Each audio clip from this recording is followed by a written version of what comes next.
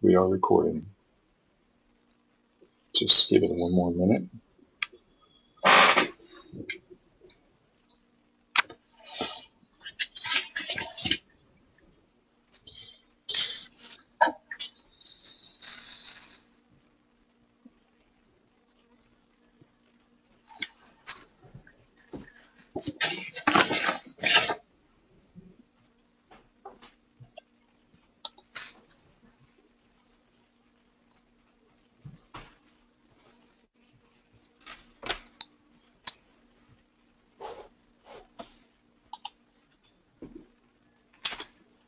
Okay, it's 10 o'clock.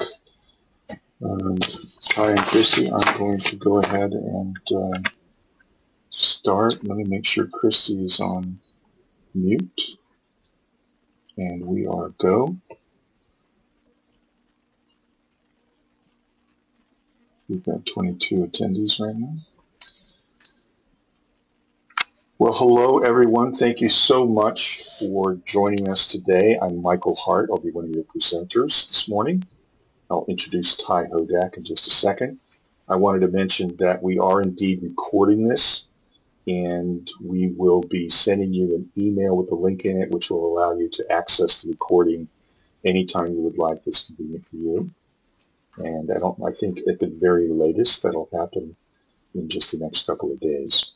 I also wanted to point out, we sent you a copy of the slides this morning for note-taking. And at the end of those slides, there are a couple of pages of resources so that as we roll through these slides today, it may very well prompt your interest in doing a deeper dive and getting more information about some of these tools and some of the things we talk about. So we wanted to try to facilitate that for you by creating a series of resources that you can start with.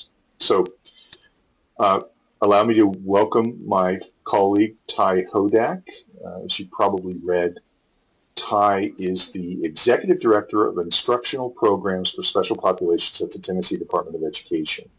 And in that role, she literally co-led the development of the RTI framework in Tennessee, and largely she's been responsible for an instructional programming team that provides large-scale trainings as well as technical assistance for general educators, special educators, as well as administrators all across the state of Tennessee. So welcome, Ty, and would you like to add a few comments about your background? Sure. Hi, everyone. Well, I always like to start out saying that first I came from Michigan around 9 years ago. I served in several capacities in the school, including reading interventionist and school psychologist, what I like to refer now as a recovering school psychologist. But spend much of my career thus far in the RTI world, screening for reading, aligning interventions for students, and monitoring their progress to determine what level of support they need. So have been doing this for a while. I'm excited to be here today. Thank you. Thanks very much for that. Okay, so let's just spend a minute talking about today's roadmap. Really, we're thinking about this as almost like a two-part experience today. In the front half, we're going to talk a lot about information and some of the decision-making processes that we need to think about in terms of a universal screening process. And then we're going to have a very significant chunk of time spent talking about really the nuts and bolts of implementation. And I'm going to briefly touch on the importance of universal screening. We're going to talk about some very popular or very well-known measures that are being used, because we know some of you have already engaged in this process quite a bit in terms of just monitoring progress and so forth. We're going to talk about what they are, what they measure, and I think what's really especially cool about today is that Ty is going to share with us the matrix that she and her team at the University of Tennessee, or excuse me, the state of Tennessee created for their own process of comparing and contrasting the various tools that are made available.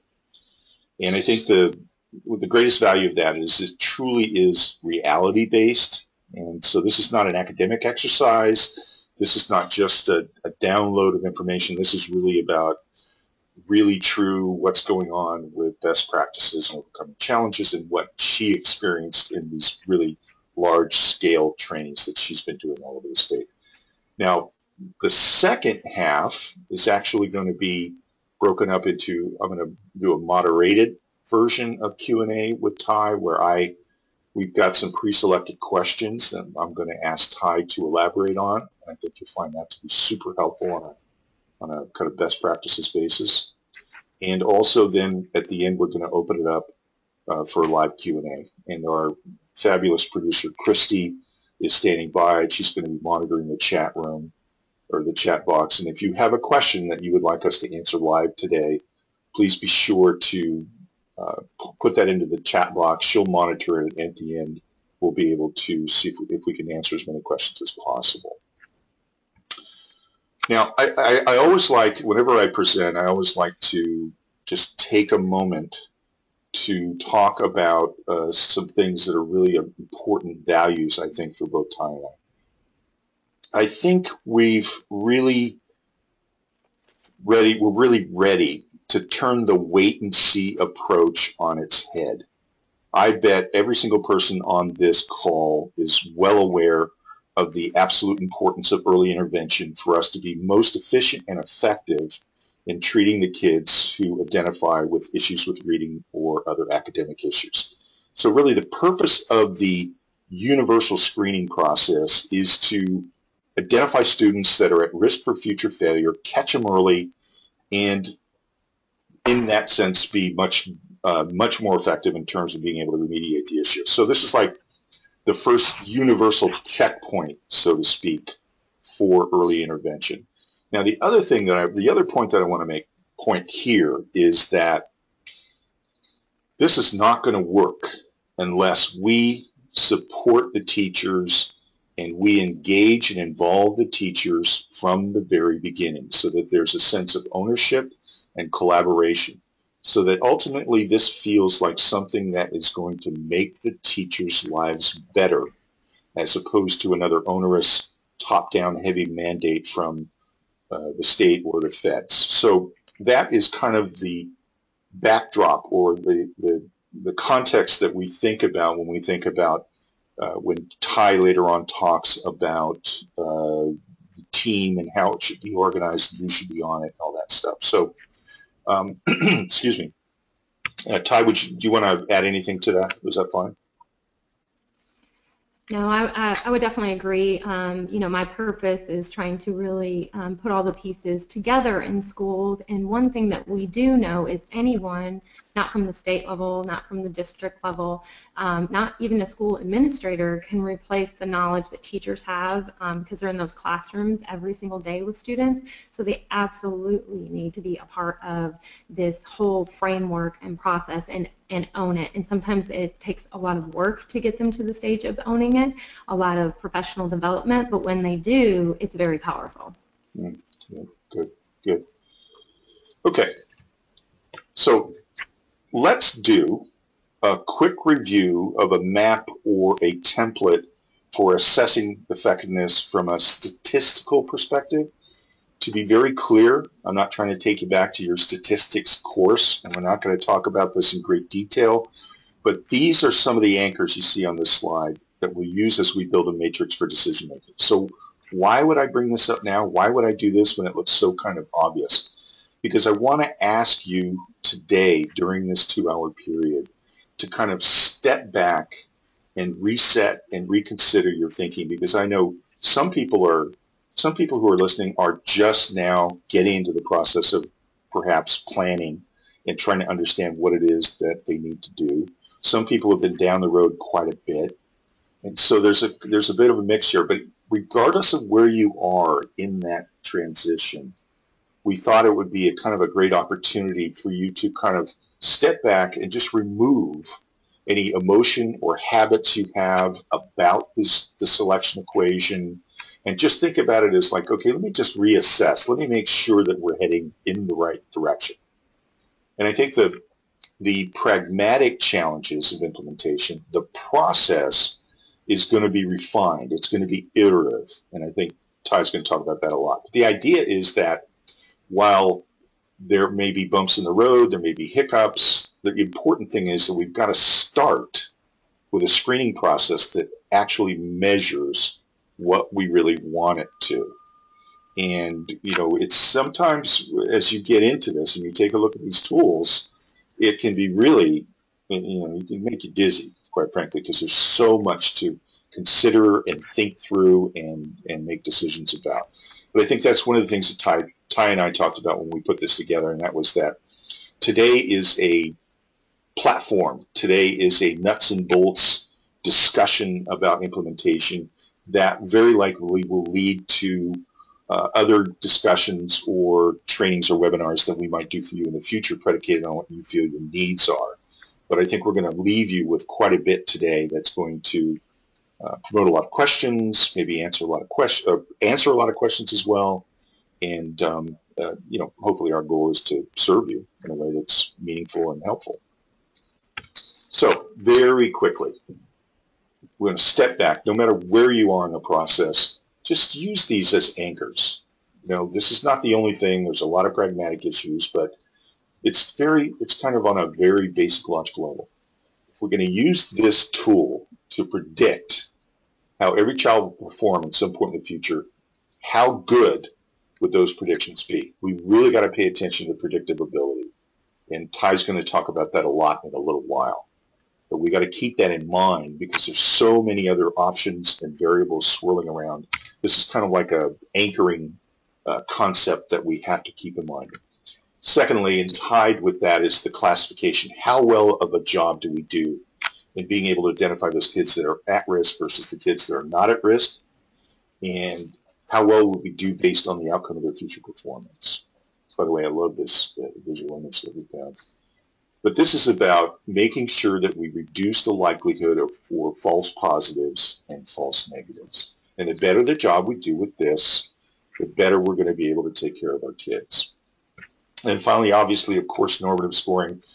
There are tools out there that will just give you a cut score. And if you don't have normative scoring, then your whole sense for being able to consider where the child is on a risk level, is it just barely below the cut score? Is it 2 standard deviations below this cut score? That's really critical information with regard to thinking about the intensity and type of remediation. So without normative scoring, we only have the cut score. We only know where they're at. We don't know what their true risk is. So I think everybody knows that, but I think it's great to kind of step back and remember that and think about that as we move into the more pragmatic issues. So here are a list of very well-known tools. Some of you may know them better than others. This is, of course, not an exhaustive list, but most of you will be aware of and versed in some of these tools, AimsWeb and Dibbles, surely. However, you may not be aware of the predictive assessment of reading tool. That's, this is my personal bias, and that is that it's an important tool to review and consider. In fact, one of the links in the resources pages, I think of the very first one at the end of the slides, takes you to a white paper from Literate Nation about selecting screening instruments that I highly recommend. In fact, reading that I highly recommend. One of the authors is with us today, Susan Smart. I think she's on the line. She's one of Literate Nation's board members, and she and Steve Dykstra and Marianne Wolf actually were the authors on that article, that white paper, and they did a really fabulous job. So welcome, Susan. Also, I've included in this list one of the best known tests for rapid automatic naming. Now, the RAN-RAS is a bit different. It's a bit different type of screening tool, and that's because those of you out there that are school psychologists, you recognize this probably from actual psychoeducational evaluations or more formal evaluations of a child with regard to their learning profile.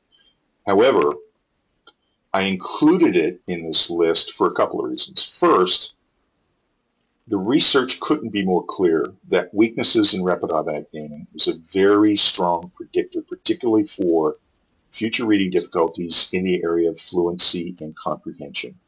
And it's actually, the research is showing it's pretty clear that this is an additional issue beyond phonological processing issues, and that it's something that we really need to get our arms on our hands around and arms around early in the process. So I think it somehow should be included in the screening process. And I've had a conversation with Ty about this, and I want her to weigh in on this. But I want to ask her thoughts on the most efficient way to get this information.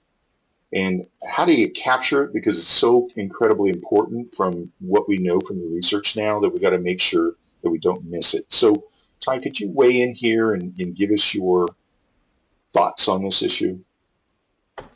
Okay, and you're referring to how the procedure happens in the schools, or are you referring to how to get this information in general? Well, I think if we're talking about the context of universal screening tools, how do we efficiently and quickly capture this information so it becomes a part of the variables that we think about when we think about what's important to understand about a child and their reading abilities?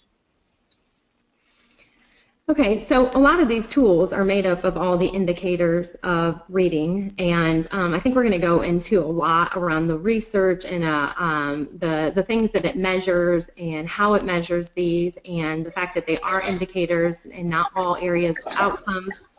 The way to really have this happen in the schools is, of course, understanding the evidence for these tools and making sure that we're making good decisions, and then putting it in the framework of the school so that we are using the tool to really identify the areas that we want to measure and the areas that we want to teach in the school. And I think we'll go through a lot of those pieces as we're moving through today. But really, there's a lot of websites, there's a lot of information, and as I'm going to go ahead and talk through in a couple of minutes, in Tennessee, we had a lot at stake in identifying appropriate tools. So we didn't necessarily depend on websites. We actually created tools, evidence-based tools, so that we could take the research to bring it to practice. So I don't know if that helps a little bit, but realistically, you have to find a systematic way to get this in schools and not just leave it up to the individual characteristics of the people in the schools to get this work done. Okay. Well, let's park the rapid automatic naming thing until we get into the grittier part, and then we'll have a conversation about that, because both of you and I know that it's a great predictive tool at a very early age that can help us quickly identify these kids that are going to need the extra help. So we'll park that and come back to it in a little while. So the next few slides are going to be some bullet points with regard to each of those 5 tools. Now, you don't need me to read this to you, but I wanted to serve as a bit of a reference point for you as you use these slides in your own practice and your own planning. I just want to give you something that you can take a quick look at, and then if it feels like something you want to drill down into, that's where you go to the resources page and you find a lot more in-depth information about these tools. A lot of them look very similar in terms of, touting themselves as a universal screening tool. Several of them now are integrated with response to intervention and tiered instruction. Ames Web, frankly, happens to be focused on reading and math, grades K through 12. And one of the points that I wanted to make was that some of these tools actually tie the results of the measures to instructional materials or intervention strategies. And that's not necessarily something that Ames Web does or does well. So whether that's a critical variable for you, you may have other ways to do that, but I thought I would kind of point that out so that that was kind of a critical variable for you as you take a look at Ames Web. And I thought it might be helpful just to have a quick view of the cost and the training recommended and how you can get that done. So that's Ames Web. Another one we have is EasyCBM. Very similar. I think it might be considered to be a much more intuitive system that's pretty easy for people to get up to speed on. It's also integrated with RTI. This one claims to facilitate instruction and intervention. And it's obviously benchmarking and progress monitoring and so on and so forth, developed by University of Oregon. These guys are grades K through 8, and their focus is on reading and mathematics. And one thing that I do like about ECCBM in my research anyway, and Ty can speak to this more directly, is that when you've got item level reporting, that allows you to do what I think is the most critical point. If you've got test scores, what value are they if you can't draw a line or make that leap to pinpointing what you actually do in the classroom? Instructional areas of concern and exactly what you do. So to me, in my own value system, and I think obviously tied to, that's something that you have to keep in mind at all times. It's like, well, great, we're going to have all this data, but what does it mean? What do we do with it? How do we actually make that real and live in the classroom? So I think we're getting better and better as the years go by in terms of appreciating that and actually building models and methods for us to be able to do that. Now, I can't imagine there's anybody on the call that's not familiar with Dibbles. Obviously, Dibbles Next is the next iteration after the 6th edition. They are actually going to be providing some early release materials with regard to math as well. I think it might be, ostensibly it was out sometime in August of 2015, but right now they're essentially well known for those measures that function as indicators of essential skills for proficient reading. And it checks a lot of boxes in terms of being really brief and providing information that people can use for monitoring the development of their early literacy and reading skills. Now they're also they're going to release, I think they release it on a research level, at least now at this stage, Dibble's Deep Diagnostic to identify and do a little bit better job in terms of identifying specific instructional targets. But I think that's an additional piece to it that may cost you more. Their pricing structure is a little bit different. They talk about cost per classroom per year. And you'll see that the training is essentially the same as, say, something like Ames Web. So Dibbles is a very, very well-known test, and you really get, I think maybe this is the point at which I should say this. As a clinical psychologist, and I've conducted almost 1,000 evaluations, what I find is that there's so much variability in how our kids' brains are wired that we got to be careful to understand that no one tool, no one test fits all. So, and that's another reason why I use the term a lot. I use that old cliche, it takes a village, because this is really about being creative as professionals. We use these tools that we believe are predictive and classify well, and we can, garner good information about. But if we run up against a kid or a group of kids that are really kind of challenging to the system we have in place, how do we organize as a team? And how do we start thinking about, okay, rather than thinking about the kid organizing around us, well, how can we think about how the team can organize around the child in a way that supports the developmental variations in terms of how their brain is wired? And I think it's a very powerful notion to think about, even no matter what we choose as a universal screener. How do we as leaders come together and support our team so that we kind of, in our teaching model, we simulate what should be going on in terms of the child's learning in their brain? I hope that makes sense. But that's what really kind of comes to mind when I think about the Dibbles and I think about the kinds of feedback that we've heard over the years. Now, I mentioned earlier the PAR assessment. I think professionally, I have a bit of a bias towards it. I think it's a very, very good test or assessment, and I think I was influenced by the white paper from Literate Nation. I really strongly urge you to take a look at that. This is one of the things I like about it is it's appropriate for kids beginning with second semester pre-K. So that gives us a chance to do a really great assessment early on and identify those kids that don't have to go through any more suffering. We can make sure we put the right interventions in place. But this is what I love about this. Obviously, it exceeds the top 3 statistical criteria that we talked about. But this is what I love. Instead of just combining the subtest scores from any tool or from another tool, they use an algorithm. And what that means is they assign different weights to each subscore, and then they're able, by virtue of the database they use, I think this is Wake Forest, they change the weights of each subscore depending on the age and level of reading development. And that's very powerful. That really, really allows them to predict well, and it ostensibly predicts performance farther into the future than is reported for any other screener. Now, this is my bias, but I think it's really something I think that we should consider looking into and seeing whether this is something that really fits for us.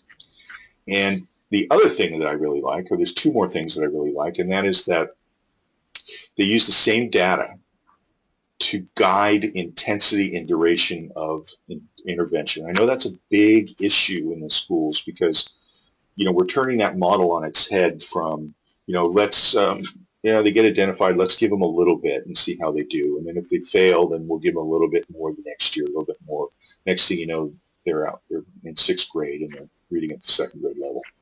Now we're talking about, let's start thinking about tools that are going to guide appropriate intensity and duration based on evidence-based research. I guess that's kind of an awkward way to say it, but I think you know what I mean. Let's use evidence-based research to guide our decision-making in terms of intervention, because that's going to ultimately, that's going to mean we're going to be more efficient, and that's going to make the teachers happier, and they're going to feel more supported, and they're going to be able to take better care of the kids. And that's really what we're trying to get to. A little bit more expensive, but I think there's some great stuff here. But finally, the thing I really like about Part 2, and this is a bias of mine because I'm a clinical psychologist that works with families, that they have a parent guide. And I know that really a lot of times it's so difficult. Well, first of all, teachers are overwhelmed with all the other work they have to do, but this kind of a tool actually gives parents a way to understand what these scores mean and literally describe activities that people can do at home with their kids to support their learning.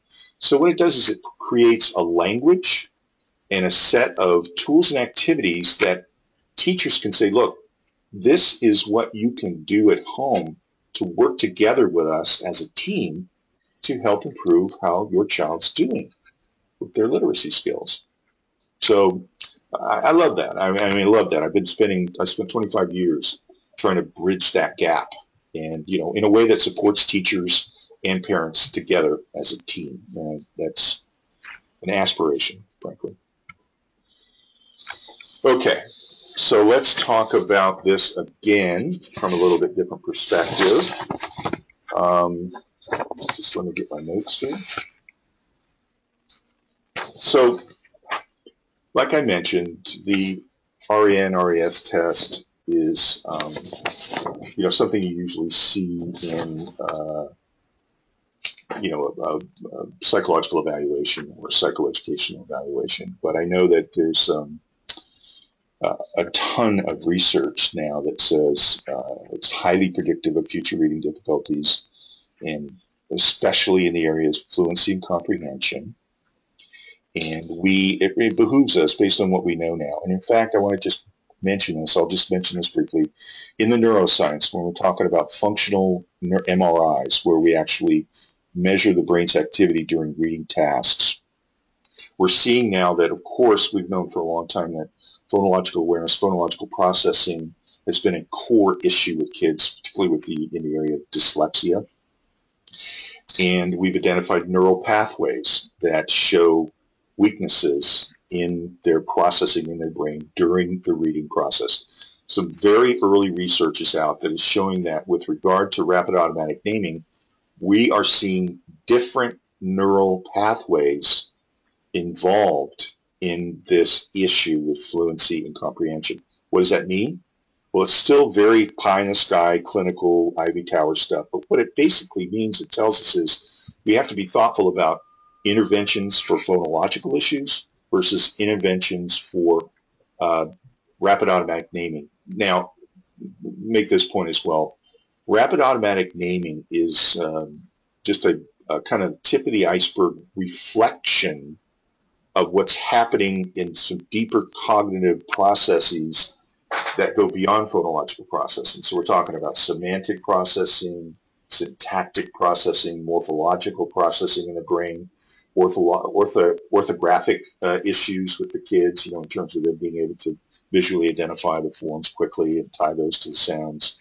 It behooves us, knowing what we know now in the research, it behooves us to somehow find an efficient way to get this information on the kids, because that will directly inform how we take care of our kids in the classroom in terms of remediation and intervention.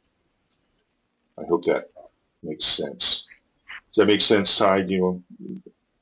Yeah, absolutely. And I can just kind of jump in just a little bit here. Sure. And so in terms of training teachers and working with developers of information for teachers and how to improve teaching, we don't come at it from the rapid automatic naming, cognitive processing pieces, right? So what happens is, thankfully, we had really skilled individuals of the curriculum-based measures that really had that neuroscience and psychological background that had the knowledge it took to build these TVMs in a way that could be teacher-friendly, that would assess these types of areas as an indicator, just an indicator of whether students were struggling with this area and a predictor of reading issues to come. And so we don't necessarily have to train on that individually, but what we say is that automatic rapid naming piece built within the curriculum-based measures already that we're talking about. So, for example, in kindergarten, we have letter name fluency. How quickly can you identify a letter in a minute, or letters in a minute for a kindergarten student? We know that in the schools, if students at a certain point can't rapidly name letters quickly, then that's a predictor of a student that's going to struggle. And so that's already built within these curriculum-based measures. And again, it's not a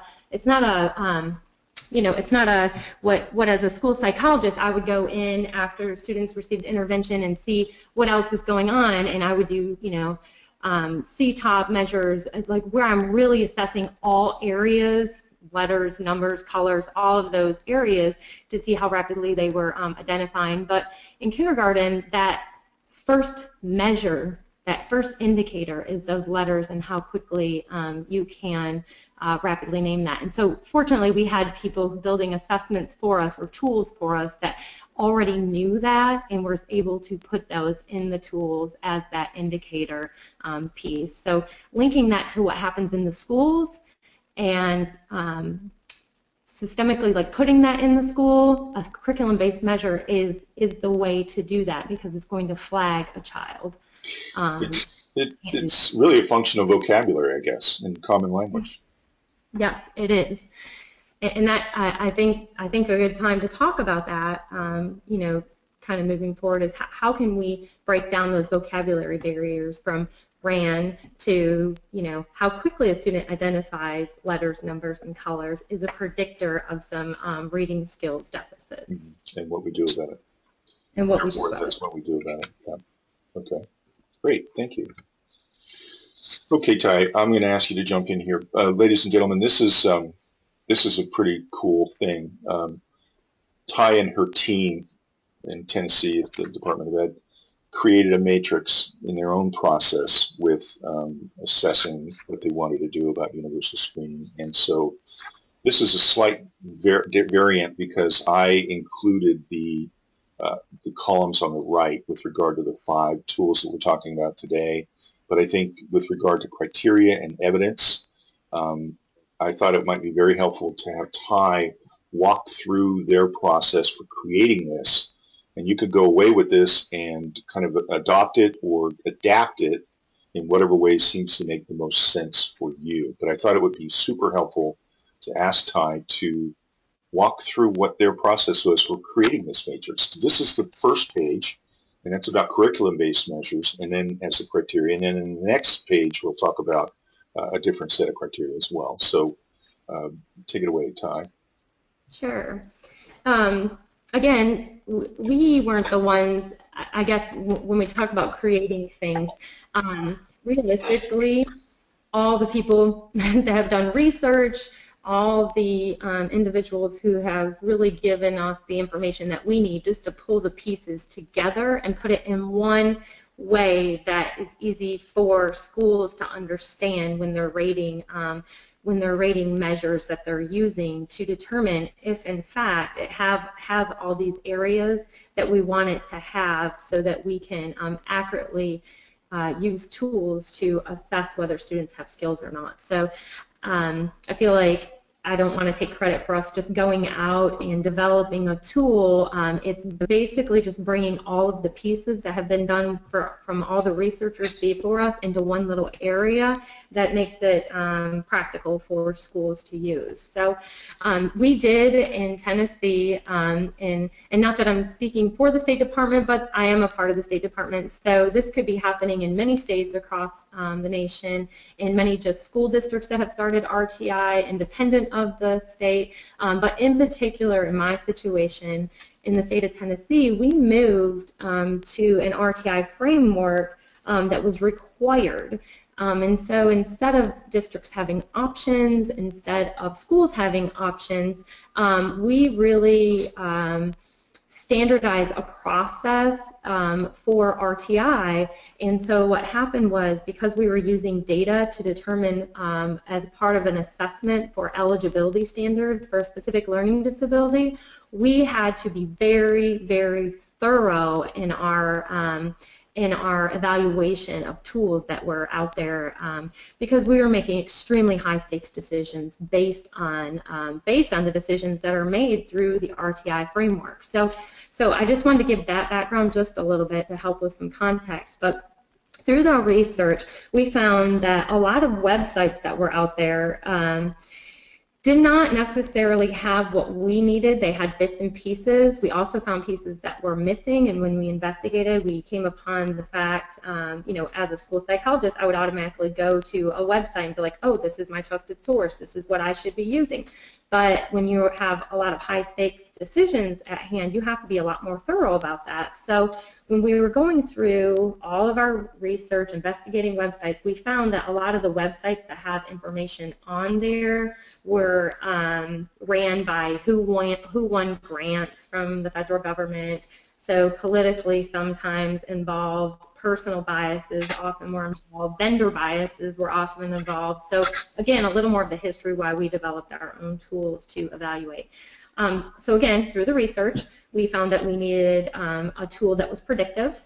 And so we can talk a lot about that predictive piece, but when you're in school buildings, we want to know not only does it predict reading success, but is it going to be predictive of how students are going to score on the end of year assessments, that other data point, right? Those really important data point that is tied to accountability. And so we needed something that linked all of those pieces together. So we had to have something that was predictive, sensitive to change. We wanted something that's easy to administer, right? A lot of teachers were really struggling with the fact that some screeners that required students to be on computers were 45 minutes long, and not only were we concerned that they weren't measuring the right things, but 45 minutes long for a screener, that's a lot of instructional time missed. So we wanted something easy to administer and score, of course standardized, valid and reliable, and available in multiple formats. So can we measure what is intended to be measured? A lot of screeners were using ways of screening students that the criteria changes often, and so we want to make sure that we are intentionally measuring the skill that we want to be measuring over time. So those were a lot of the areas that we were focused on, and so what we did was put an RFP, which is a request for proposal, out in our state, and vendors all submitted. And then we had independent evaluators evaluate using our criteria, and the three that came up based on those that submitted vendor-wise, and we had many, we had a lot actually, we came up with that AimsWeb, EasyCVM, and Dibbles were the three that met the majority of the criteria. Now please understand that no one tool is perfect. It doesn't measure everything, but they were flagged as the ones who will give us the indicators that we need to make sure students are on the right track for reading success. And so those were the 3 that met the majority of our criteria, and through a point system came out with the highest points. We had set our criteria at a specific point. So with all that, then we went through saying it's not required of our districts to use these 3, but these are the 3 that meet the criteria, and you want to use this rubric to evaluate any of the universal screeners that you are using. Now, Michael, you talked about PAR. That's not one that actually submitted. We did have a couple that submitted that were really, really great, but they didn't have the years of research behind them to determine that they were going to be an effective tool. So all of the 3 that were listed that we found had years of research to indicate that it's appropriate to use that tool as a part of the assessment of an evaluation for a student with a specific learning disability. So again, we have complicated criteria involved. Okay. Ready for the next slide? Yep. So these are just the areas in which we had interest in determining if they met that criteria. So we needed, I don't even have to read the slides, but of course we know that these are all the indicators to reading success. And so we also in our state, because again, looking at eligibility criteria, we also included math and writing. So reading, math, and writing in our state. We are going back to do a lot more work around the writing aspects, but we had really significantly focused on reading and math first. Again, that's different in many states right now. Some states don't have the required criteria of RTI. It's district to district. And so that's why a lot of these links between research and practice haven't been made, because a lot of districts, it's basically been up to them to implement a process. And they have to understand their assessments that they are tied to accountability and the growth that students need to make in the areas of reading in order to access text to be able to do well on those end of the year assessments. And so we're just, in our state, really trying to make those links, but in other states might be in multiple phases. And again, with the vocabulary breakdown, we just want to make sure that that we're all talking the same language, and this just kind of helps clear those pieces up. So I don't, and you have this available for everyone to use. So would you comment on the data management and generalizability criteria? Sure. So data management is kind of a beast that's a problem. So we're collecting data, right? We have to make sure there's a place to hold that data, and so a mechanism for it, and it's easy to access for teachers. And we want to make sure that we can generalize any of the skills that we were talking about to that outcome. And so we want to make sure that that each of those criteria were there within all the other criteria, so that we can create a system not only of are we using the right tool, are we measuring the right areas, but can we do it in an effective, efficient way for teachers to understand and be able to utilize. Okay, great. Thank you. All right, now we're going to move into some deeper level nuts and bolts. And as I mentioned in the beginning, I'm going to moderate the Q&A in the beginning, and then we are at the end, and we've still got plenty of time to go. We've got a lot of ground to cover, but we're going to open it up, and we've got some questions already that we want to start with. So let me move along here and start with kind of like the elephant in the room here. I know that we need to talk about, we mentioned earlier, we need to talk about breaking down the vocabulary barriers. I know there's a lot of people out there who are still concerned about using the term dyslexia. And I understand that, and I also think that we need to get much more comfortable with understanding what dyslexia is and how the underlying cognitive issues that we see in a very significant proportion of our kids really do point to this concept of dyslexia. Now, I can give you a statistic that really impedes the teacher's efforts to be most effective with this, and that is that the National Center for Teacher Quality does a review every year of the university programs that teachers go through to get their credentialing. Mm-hmm. And for quite a few years now, only 25% of those programs are providing teachers with any instruction in their university programs with regard to how a child learns how to read. So from the very beginning, the teachers aren't getting the kind of educational support in order for them to understand what they're seeing in the classroom and then therefore what to do about it. And so that creates this really significant mismatch. And the other piece of it, I think, is that not only do we need to shore up what we're teaching our teachers, so to speak, in the university programs, but we also have to shore up our professional development so that when teachers are out in the field, if they didn't get that in their university programs, there's a plethora of places where they can get specific training with regard to literacy, how a child learns how to read, and all the issues that go into this concept of dyslexia, and they got to get comfortable with it. So we have a couple slides here, and I'm going to ask Ty to talk a little bit about how we break down that vocabulary barrier. What do we need to know? What are the core things that our teachers need to know about dyslexia? Right. I'm going to comment on a few things. And this is a very complicated picture, right? So what are teachers using or what are teachers learning at the university level? How are they taught? And when they get the school system, are they in fact ready to teach students how to read, right?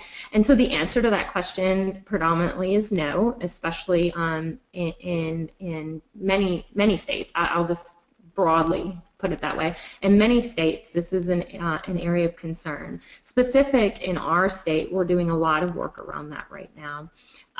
In the past couple years, we've spent a lot of the funding to professionally develop general education teachers, including having Louisa Moats develop a curriculum guides almost, I guess that's one way to term it, but basically a series of reading modules of how to improve your core instruction, and had her build an intervention model for how do we improve alignment of intervention for students K-12, given that core instruction alone isn't cutting it for those kids who need intervention. So in our state in particular, and I'll go over this a little bit, response to instruction and intervention is extremely important because our focus has not just been intervention, it's actually instruction. And we've done and put our efforts into a lot of core instructional issues that we see right now, the explicit teaching.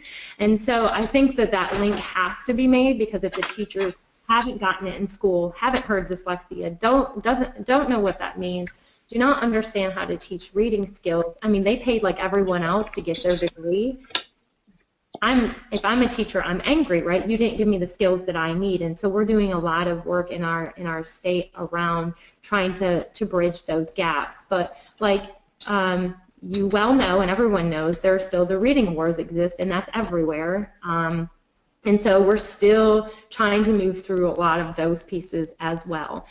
In the districts, at the state level, nationally, it still is a problem. So I think I just wanted to speak to that just a little bit, to say the recognition of that is extremely important, because we need, in order to stop that, we always like to say that bleed, in order to stop that bleed of teachers coming out not knowing how to teach reading, there has to be accountability for education prep programs to actually be teaching this, and that's what we're working towards in our state. Can I stop you for just a second? Sure. What I loved about what you just said was the difference between instruction and intervention. This is not the purview of just special educators or the purview of speech and language pathologists. This is really about supporting general education educators. Absolutely. It kind of links back to that question or concern that you had earlier, is, are we lacking explicit teaching of specific areas and therefore we call it a problem, or is it that every student does have this concern? We've got to effectively weed out the students that actually need that explicit teaching and can be with teachers that can provide that for them, and the students that really do significantly struggle, do have dyslexia do have a disability so that we can provide more intensive intervention for those students. But it's a real fine line between general education and special education, and so one thing that we are really advocating and working through is a continuum of intervention services and getting vocabulary barriers off the table between general education, between special education, between all education, and really talking about what's important: good, high-quality instruction and intervention on a continuum for those students that need it. There's a lot lower intensive interventions that students may benefit from, and there's more intensive interventions that students, not all students are the same, and so we just have to get really comfortable with this. And so how do we do that? You know, in the schools, dyslexia is a scary word, right? So coming from the school mindset, saying to a teacher, you know, I think this child has dyslexia, it sends panic because they're not familiar with it. They haven't had any training. So not only are they not always, you know, familiar with how to teach reading, and mind you, there are a lot of teachers that teach reading very well, so I'm not saying this, but in general, this is a problem in the school systems. But what does this word mean? And so I'm a major advocate of breaking that down to what it actually means. And these are just some basic things that we just have to talk about to begin this process in schools so that we can get to a more complex system of being able to talk at a higher level around dyslexia. But first, let's break down that vocabulary barrier and say what it means to a kindergarten or first grade or second grade or you know, any teacher. And that's really that alphabetic principle piece, and even that's pretty complicated. So, you know, what's that mean? Okay, kindergarten teacher, is the student having difficulty identifying letters quickly? So we have a screener that identifies letters within 1 minute. How many letters can you identify within 1 minute for the student? Well, that's a good indicator, teacher, that the student might struggle at a certain point in kindergarten if they can't do that. Then phonological awareness, difficulty identifying or generating rhyme words. Are the students struggling with that in the classroom? Teachers need to be aware that if they are, that might be a concern. Phonemic awareness. So are they hearing those sounds, right? And we have screening tools if you're using a CBM for that. Ames Web, for example, measures through phoneme segmentation. Now, is that the only predictor of reading? No, but that is an indicator. It's just that little piece that says, if in fact the student's struggling here, we might want to look closely at this or intervene in this area. Phonics, okay, so we all know difficulty with letter-sound correspondence. So we have probes that measure nonsense word fluency. So, but basically those are very basic. They're, you know, CVC patterns. So can a student do that? If not, okay, that might be an indicator they're going to struggle. If they have all three of these, four of these, it's a real good indicator that they're going to struggle, right? And as they get older and the criteria for that grade level moves up, we know that the student is really struggling in these areas. And the key is early on in kindergarten, if we're screening, to get on intervening right then for that student. So those are just possible ways, and I know on the next slide we have a few, Michael, just possible ways to say, so spelling errors, listening comprehension, and strong listening vocabulary, but concerns in the other areas. So if they have these areas but not these, that's a good indicator that something might be going on. A lot of times there's this huge confusion between, well, they get it when we say it, when I tell them orally, when we read it orally, yeah, they get it. Absolutely, but when the student is trying to access the text or read this and comprehend it, they can't get it. There's even that barrier of understanding that text comprehension is actually being able to read the text to comprehend it. They say, well, when we tell them, they can hear it. So just lots of vocabulary breakdowns. What is dyslexia? So the fear stops. How can we look at this information, divide it out so we know how to intervene? Okay. Ready? Let's go into some more nuts and bolts stuff now. One of the questions is, how do schools put all the pieces of an effective framework in place? What functionally do they need to do? Right.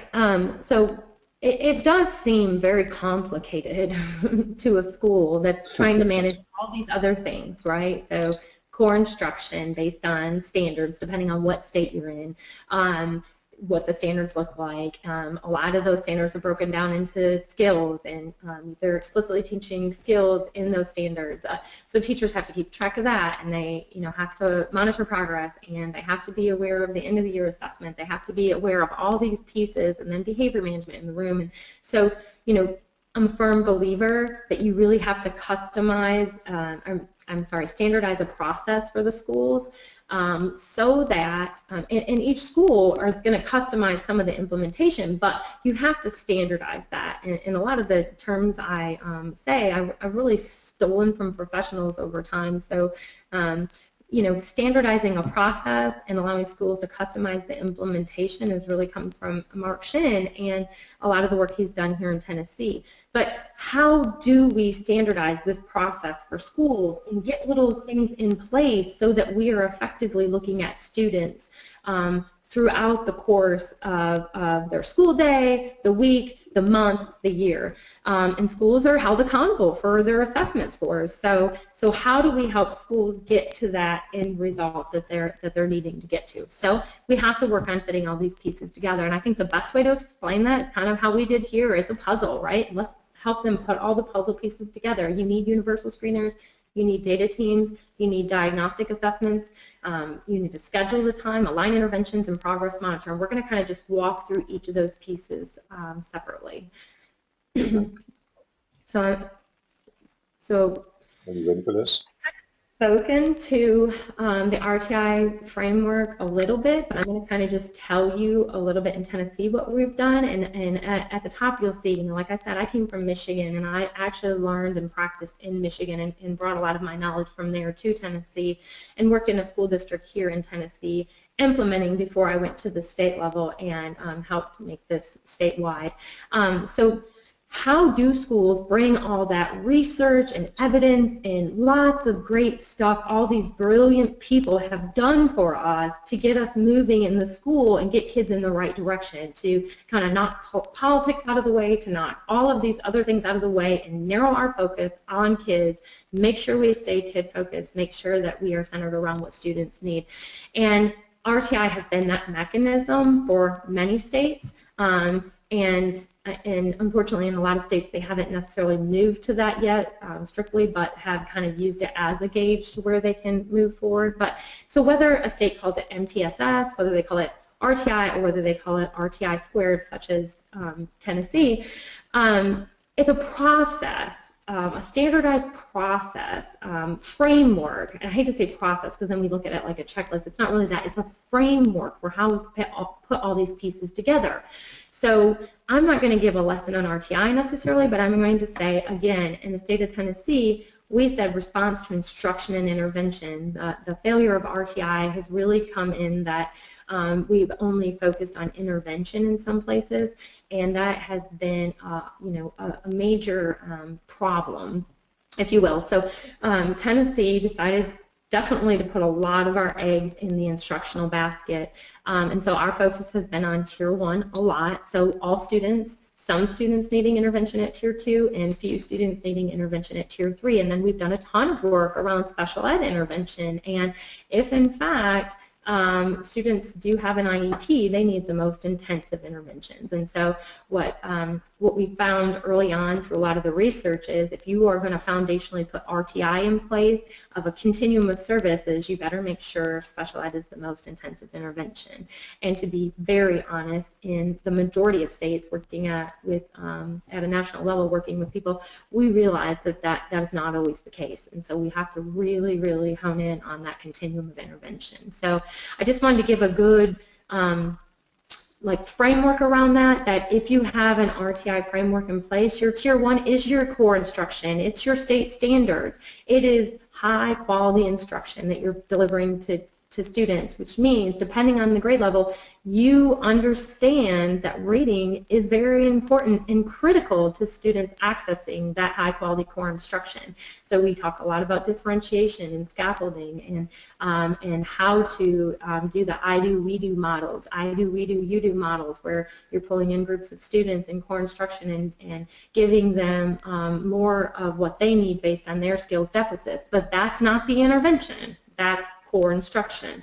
And then Tier 2 in our state is in addition to core instruction and actually is the foundation of RTI. And so so I won't get into it, but a recent study that just came out, a lot of the error in some of the studies is that RTI is just that. It's about intervention, and they didn't do a good job with that core instruction piece, and they're actually considering what's happening in core instruction and intervention, and they're not getting results, and we wonder why. And so I'm trying to really hone in on the fact that core instruction is critical, but that's not enough for a lot of students, and you have to have additional intervention on top of that core instruction, whether it's Tier 2 or Tier 3 intensity levels, and we've defined that in our state, but any state needs to make sure that they're defining well what level of intervention a student needs.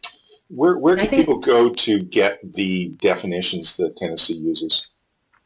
Oh, okay. Well, we house it in many places. You can go to tn.gov, and you can just in the search bar put, RTI squared updates or RTI updates, or you can go to www.tnspdg.com, and we have all of our trainings, our modules, tools, rates of improvement guides. I mean, we have everything that we've developed there, and are free, to the public. So absolutely, we're That's good. happy to share all those things. And again, I'm not the one who developed all of those. It was a team of people. So we've put it very much out there. Anybody can access any of that information.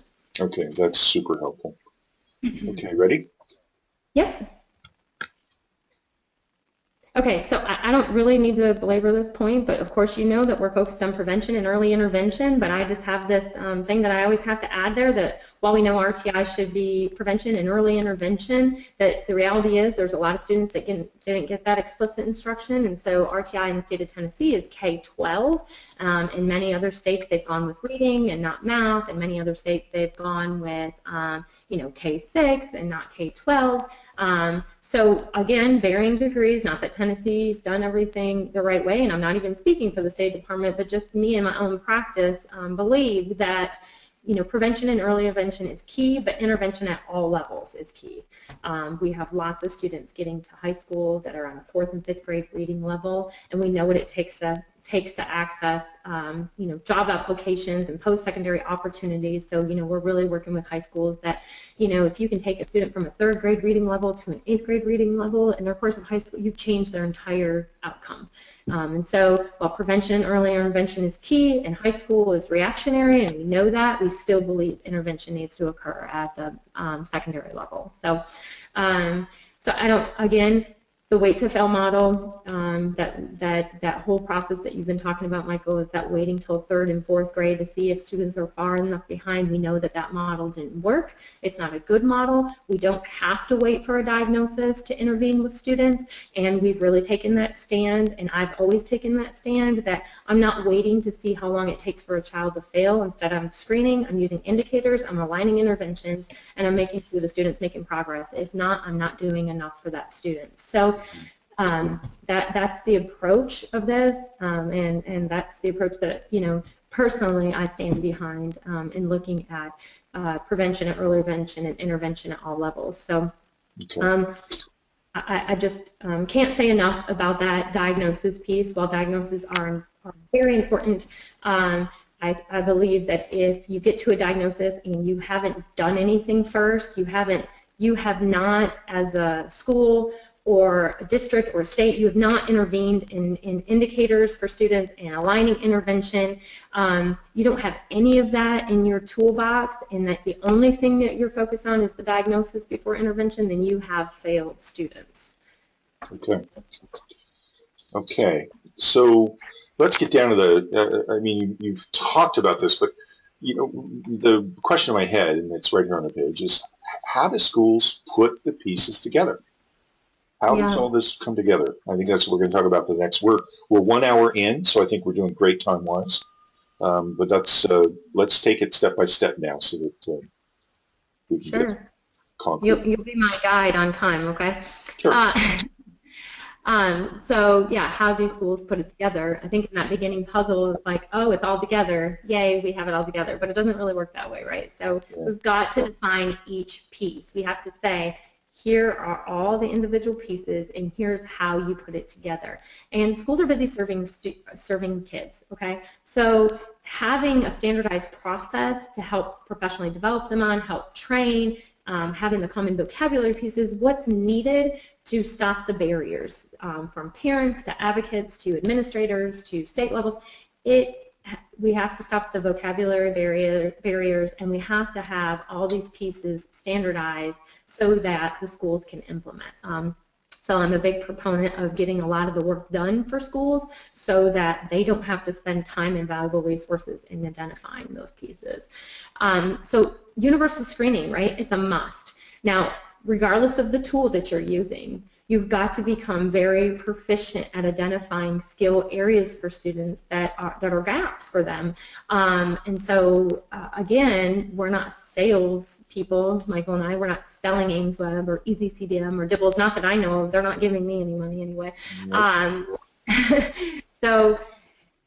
But we know that they look at indicators, and so standardizing this process for schools, universally screening all students so they can get that pool of students that, here we have this pool of students that, hey, they might need some reteaching or remediation. They're above the 25th percentile. They don't have skills deficits, but we know there's still a problem. They may need some remediation, but here's our pool of kids, according to our universal screeners, that have skills deficits, meaning we have this brick wall, and the brick wall is made up of all these different skills that students need in kindergarten, first, second, and third grade, right? And so in kindergarten we lay on skills and standards, and in second grade we lay on, or first grade we do, and then second grade.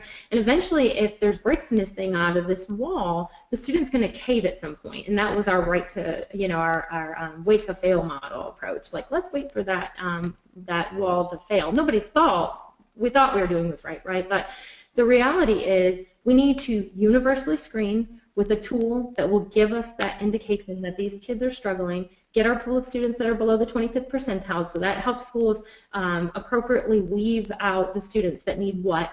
Then we have this pool of students that, hey, they have skills deficits, they have bricks missing from that wall, we need to do something about it. And then from that point, you move into the more complicated process. But what you haven't done is have that complicated process with all students. You just have this pool of students that are struggling. So in kindergarten, they're not naming their letters rapidly. And by the end of kindergarten, first grade, they don't know their letter sounds. Not only do they can't understand, they can't rapidly name letters, but they're not identifying letter sounds either. And so, we know there's a problem here. We need to be intervening with that student.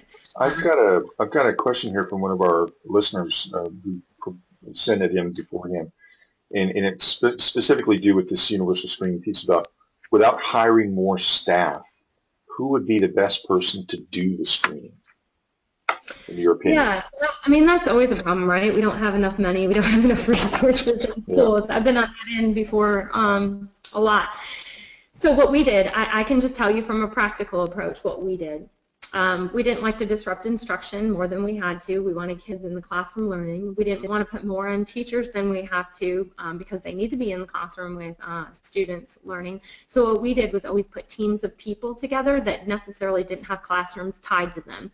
And so we trained, I'm going to say a librarian, but probably the majority of librarians would not be happy that I said that. It's more media specialist. I was retrieving the wrong name. So now they're called media specialists. So we would train our media specialists, our counselors, our school psychologists were involved. A lot of time our assistant principals were helping doing the screening.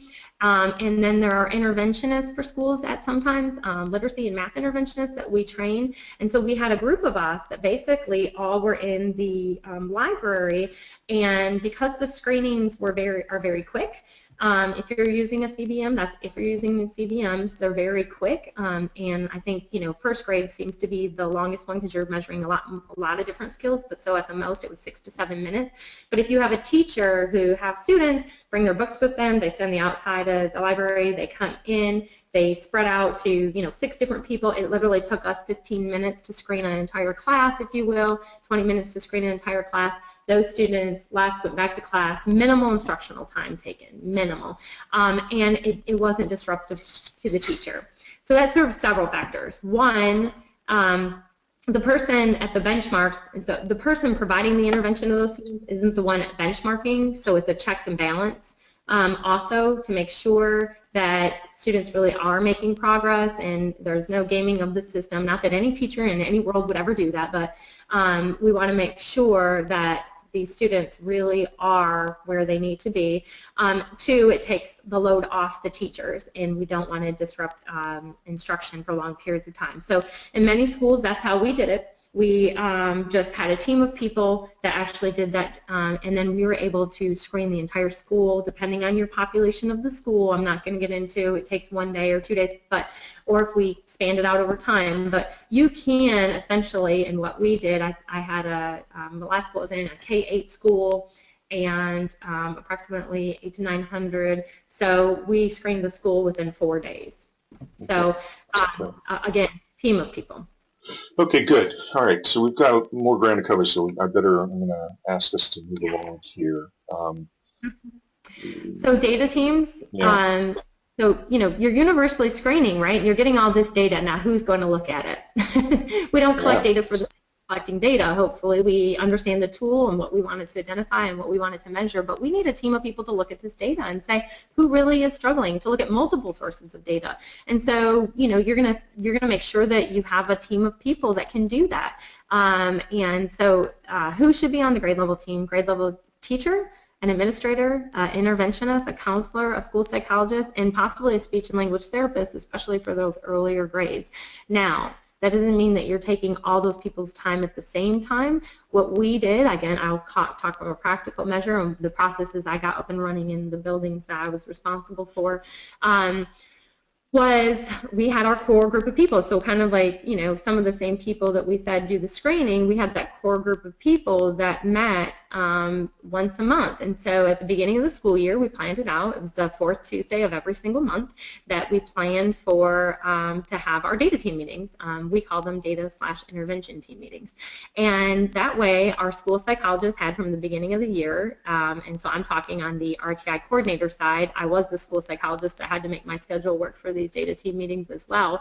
But what we did was set that right at the beginning of the school year, or you could do it in the mid-year if you're looking to do it starting in January, and you set those dates so that every 4th Tuesday of the month, as an example, all those people are available to look at data. So because data benchmarks happen 3 times a year with CBMs, that's usually a day and a half or 2-day long process sometimes to look at all that data depending on your population. But when you're looking at progress monitoring data, which we'll talk in a few minutes, you still need to meet monthly to talk about that. So 2nd or 4th Tuesday of every single month, and one of those Tuesdays you're looking at universal screening data, benchmark data 3 times a year, and then the other ones you're looking at all the progress monitoring data for students that have been in intervention. So if you are scheduling it that way, then you can have all your members ready and available, and at that time is when you are grouping your students for intervention. So you're not just looking at the data and admiring it, you're actually doing something with it. So you have data walls, which students are below the 25th percentile, which students are below the 10th percentile, and you're aligning intervention at that time. Okay. Now, I've got 2 more questions, but I think what I'll do is I'll hold on them until we get closer to the live Q&A, and that way we'll be able to we'll address these for sure to make sure that our colleagues here are getting what they need. That was very, very helpful, I think. This is a hot topic. You partition out all this business about whether they're diagnosing or just screening and what that means, and who does what and how all those. It's again one of those things, like you said, breaking down the vocabulary barrier. So I think this is a very helpful slide as well. And I don't have to speak to it long, except to the simple fact that we're really trying to use a medical model in a school model almost, right? So it's like, what kids come in for the wellness checkup and they're okay, we're moving on with them. What students come in for a wellness checkup, which we equate to the benchmarks and other data, and they've got a temperature. They're, when we check their, blood pressure, listening to their breathing, there's something going on here. So the universal screeners aren't going to tell you sometimes exactly what's happening. Sometimes it will. That's how you have to get familiar with your data, and I can talk a little bit more about that. But sometimes it doesn't, and a lot of times it doesn't. And so you have to make sure with that 25th percentile group and below that you're prepared to say, oh, we have additional phonics screeners, because again, I told you the nonsense word fluency in some of these pieces only check the consonant vowel consonant patterns. Well, lots of 3rd and 4th and 5th graders, they're way well beyond that. So if they're not reading fluently and they're making a lot of errors in their reading, you've got to have another measure to go to say what exact errors are there, what's their problem. So if you're aligning interventions to that student that's falling below the 25th percentile and below, and you're not absolutely sure what area of deficit and concern they're on, then you need to go in additionally do some drill down techniques. And again, those people who are on your team are experts in that area, right? Your interventionists, they know they will understand when you're drilling down, looking for phonics deficits, what errors students are making. As a school psychologist in that role, I help do drill downs, find out exactly what areas of deficits we have so that our interventionists can provide intervention. So again, a team approach. Not any one person can own this, not any one person can do this, but realistically, the universal screener is just that basic checkup. Where are they, and what are they, are they struggling or not? And if they are, it's a flag. Yeah, it's a flag. Yeah. Exactly. Yeah, good. Okay, let's talk about the survey level of assessment and / diagnostics here.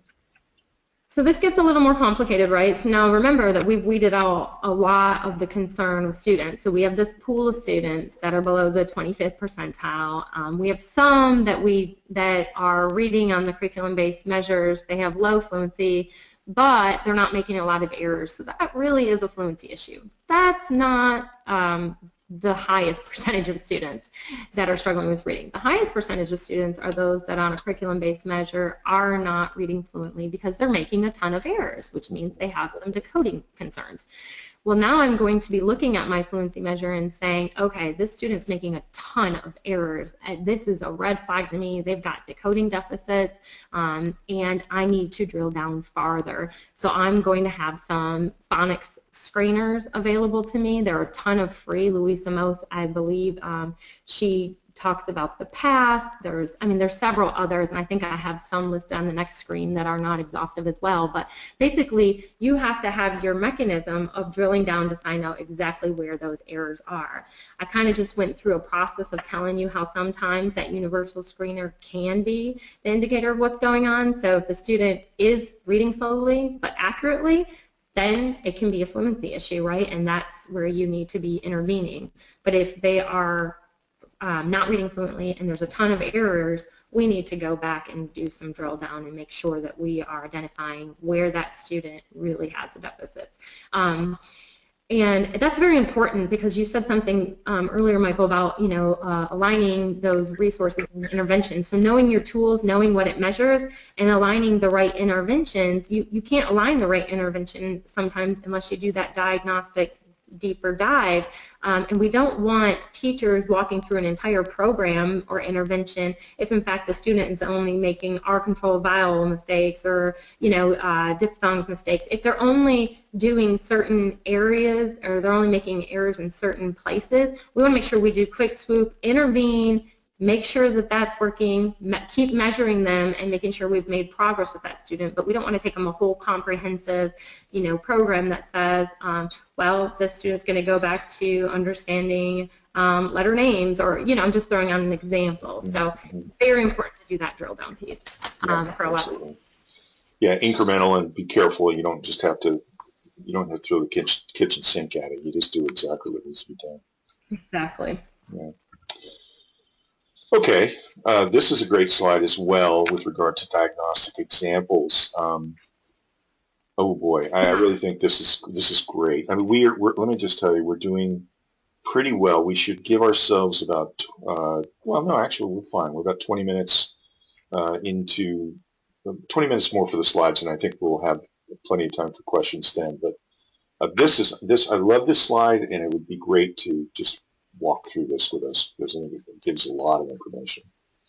Sure. The assessment's on the right-hand side, and I think that it's very important for me to say that these are the assessments that Louisa Moats really identify as being good measures of the reading skills that are on the left side of the page. And so I told Michael that I've been through, SOPR's training through Louisa Moats and Orrin Gillingham training with Ron Yoshimoto. So I have my certain people that I definitely look to for evidence and research away from vendors. So again, not making money from DIBELS, Ames, Web, Easy, CBM, or any of those individuals, but I really look to the researchers and to the practice to make sure that we're aligning the right assessments or tools. I don't even like to say the word assessment, I put it up there, but the screeners, because that's what they are, with the reading skills that we're trying to isolate. And so phonemic awareness, I just gave you, and again, these are on psychological assessments, right? So I've been a part of, doing isolation, deletion, like sounds, right, like forever. So so in this case, in a reading skill that would be assessed by DIBELS, Ames, Web, or CBM, phonemic awareness, and we're just really looking at, can they segment phonemes in the word? And so the student has no visual, they're just hearing, what it is we're saying, and I'm saying, tell me the word cat, at.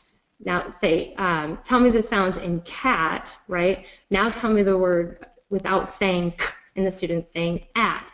And so you're just really having them really let us know whether they have that phonemic awareness piece, and if not, that's a red flag for us, right? And so that's a common measure that are in all three of those tools that I have listed to the right side of the page, in addition with really great reading. So important skill, phonemic awareness, right? Important indicator that the student will struggle, and so important tools to use to measure that at the appropriate time for students. Does Louisa have you have a single source where she puts all this together as her book? Because I did not include it in the resources, and I'd like to, if you could recommend a Yeah. couple of things of Louisa's. As far as I'm concerned, I mentioned earlier, Louisa Moats is, the queen. I mean, she's extraordinary. And Yes, I agree if with you got a that. couple of things you could specifically recommend, that would be great. Yeah, sure. So the content I'm specifically referencing is the content that we paid for in the state of Tennessee for her to build specifically for us, but she cites the research that she's done in that book, so I can get a list of references and work that she's done to get to that point. So. Okay, great. So Okay. again, and so on the rest of the page, the phonics, the letter sound, correspondence speed, and then the decoding fluency, and that's what you're going to get through CBMs. Okay. All right. Big one. When do we move Yeah. in? So this is a really big piece or topic with administrators, right? And I always like to joke, well, we like to joke with administrators and like, okay, God didn't create the schedule, it can be changed. So we have fun with this, because it is hard. This is a very complicated process, depending on the size of the school, the size of cafeterias, how many students you have to feed. Is it 4 lunch breaks versus? I mean, these are a lot of pieces that go into scheduling, and so we have to make a joke of it with administrators because if we don't, they really aren't appreciative of it. But in our state in particular, we have worked with LEAs across the state to get examples of schedules of how to do this from all different sizes, like I said, how many times they're serving lunch in a day, to how many at the high school block schedules. I mean, we've done a ton of work around these scheduling pieces. But the bottom line is you must change your schedule. Again, I'll go back to referencing a specific study that came out lately that was clear that intervention time was not in addition to core instruction, and that's a foundation of RTI, right? So you have to change your schedule. You have to build intervention into your day. Increase your core instruction, increase the quality instruction, increase the teacher's access to knowing how to teach reading in Tier 1, yes, and that's going to reach a ton of students. but there are those students that are going to need intervention in addition to that core instruction, and it must be in addition to if you expect it to work. So don't do something in a building and call it RTI if you're not actually following the foundation of RTI, right? So response to instruction and intervention, again, in our state. So, and then one thing that we found early on, around 2 years ago, as we were implementing across the state, is that a lot of students were taken from activity pieces like PE and things of that nature, and so then it serves as a punishment to the student. And so this needs to be a rewarding process. Students need to understand their data. They need to know even how to chart it. And a lot of districts across our state are having students chart their own data and their own information, and they're having a lot of success with that. So having students own their own data is a really huge factor as well, but the only way you can do that is have a good free flow in your building where it's not seen as a negative, but everyone can improve and everyone needs to grow, and your whole school should really, your climate should be built on a culture of growth and changing what we're doing based on the data. So anyhow, I think that's just an important topic to really hit, because for administrators, this is hard. This is hard work, and I don't want to underestimate it, but tell you that it's extremely important for any administrators on the phone, or I mean on the line, sorry.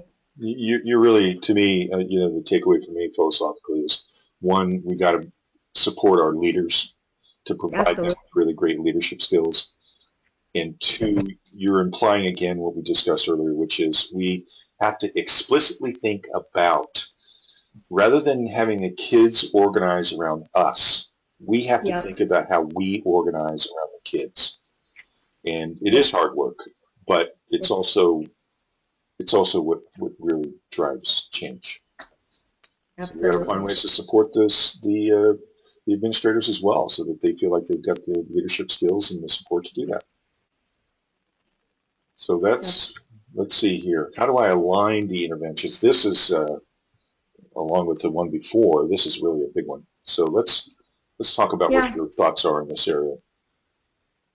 Well, again, it goes back to that. Did I do the appropriate drill down? Did I find the actual area of need? And as certain groups of educators, we really tend to be black and white, and I'll say I'm a previous school psychologist, which I always, again, stole from someone else and call myself a recovering school psychologist. We want things in places. You know what I mean? We want it in a row, and as such, it was like, well, if they're in this area, this is where they were identified in fluency, then you need a fluency intervention. So, but what happens is, a lot of times, if you're just using this data to collect it for a means to an end, instead of actually informing instruction and intervention, then that's a real problem. And so it's very critical that right from the get-go, we have survey level assessed. If we don't have the right area based on our CVM data and other sources of data, we need to move to that next level or line of defense and say, okay, we've really got to do a decoding measure. We really got to drill down here and see what errors students are making, so that we can swoop in, work on those areas, and those areas alone, get that student where they need to be and get them moving. So I think that's really important. That not I think, I know that that's critical to making sure students make progress. And I really, say this, no thank you, not more of the same thing, again, referencing the huge mistake that occurs, and again, vocabulary breakdown, the difference between remediation and reteaching and intervention. And in our state, we've done a ton of work around this. So if I'm a general education teacher and I teach this in core instruction and the student didn't get it and I need to go back and reteach that same concept again, that is remediation and reteaching. That happens in core instruction, that happens in your small groups, that happens in your I do, we do, you do. That happens in good core instruction, right? Mm-hmm. And there are those students that might need some remediation and reteaching, and this is where, I don't want to cause any confusion, but let's say in a building you have scheduled intervention, and this group of students is going to this reading intervention, and this group of students going to this reading, and we might have a teacher that's set aside specifically for those kids who need remediation at that time, but that's not an intervention group. That's just more of core instruction. So the important piece here is that students are getting what they need, and you are not delivering more of the same to students that have skills deficits. find your kids that have skills deficits, give them the intervention they need to close that gap for them. Do not give them more of the same. And that is a common breakdown in vocabulary and language and in RTI in general, nationally, that we're allotting this time and allowing remediation to occur at that time for kids who have skills deficits. And so you can keep teaching me the same thing over and over and over and over, but I still don't have that skill to access it. So you have to make sure that you have your right pool of students and what their needs are. And so that's really what this is about. And this might be a good time to talk about how, you know, we're going to get the question. So then what do you do? What do you do in a classroom? And I think that we should, you know, Ty and I talked about this with you, you know, within the context of a 2-hour presentation, you can't do that, but that might be something that we can take a look at to offer as another training or course that will specifically talk about how we bridge that gap. What kind of support services do we give the teachers so that they know how to do something other than the core instruction? Right. So we'll look at that. Okay, I think we're getting close to the curated Q&As. So let's talk a little bit about how we progress monitor, and we're looking good. We're looking very good. So if in fact your universal screener in the schools is a curriculum-based measure, then it's a kind of a really easy process, right? So we've identified this student is struggling in decoding, and we have aligned the intervention, and we're doing a phonics intervention with this student, and we are now progress monitoring whether in fact that intervention is or is not working for that student. So, or if the student requires a more intensive intervention. And it doesn't take us long to develop a trend, right? Of course, you want to give the intervention enough time to work, but you don't want to wait so you know, a long period of time where an intervention isn't working. And so we've had schools that have said, oh, we'll meet every 16 weeks to look at students' data, and you're like, no, no, no, no, no. Yeah. If that intervention isn't working, then you don't want to keep that student in there for 16 weeks. So we really push against, you know, long periods of time. Instead, we say progress monitor either weekly or every other week, and have your data teams meet monthly so that you're constantly reviewing your data, and you're able to make good database decisions based on that progress monitoring. Is it working? If it is, perfect, keep doing it. If it's not, then change the intervention or do something different. Again, you have to give it time to work, especially if it's a prescribed program, for example. So let's say that we identify a student that has all kinds of, you know, errors in phonics, and we have to really go back to the beginning because something really significant has gone wrong here. So if you're going back to that and you're following a specific program, lots of the programs will say, you know, it will take approximately 8 weeks for the student to make progress in this specific intervention. Well, don't think after four data points that student is expected to show progress. If in fact the research for that specific program said it will take this long. So really just understanding the deficits, aligning that intervention, and progress monitoring using a tool that is similar to what you're benchmarking. So like I said, if you're using CVMs, then you are using the same tool to progress monitor the student to see if that intervention is or is not working, and whether you need to go back and revisit changing that intervention. So I think those are the most important pieces. I think I'll just go on a limb and talk about this, although many districts realize that the CVMs are very important, and they really want to identify students with skills deficits. They're struggling with that balance on those kids who, you know, are accessing and don't have skills deficits but need that good high quality core instruction, and what areas the teachers need to teach and reteach to. So they've decided to go with standards-based measures for universal screening. So I'm just going to talk to that just for a second. If in fact districts are using standards-based screeners that take much longer, CVMs are easy, quick to use. Standards-based measures are actually assessments. That's why I like to say screening usually for CVMs, and assessments for some tools that are, you know, really measuring standards. Sometimes they take a long period of time to administer.